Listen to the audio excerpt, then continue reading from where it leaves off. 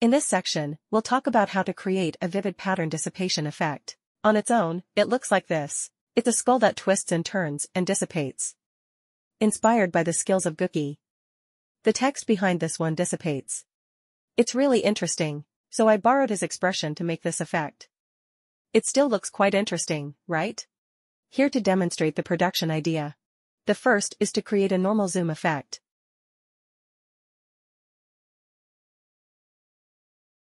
Then use the distort function to make his shape gradually become distorted.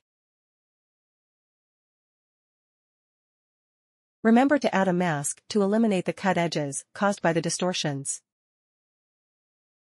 As you can see, the pattern will now be gradually distorted and enlarged, which is achieved by the shader function. Next, use the dissolve function to create a dissipation effect. In this way, the dissipation effect of the skull is done. Replace the texture, you can make different effects, or relatively interesting. Thank you for watching, hope you have some inspiration.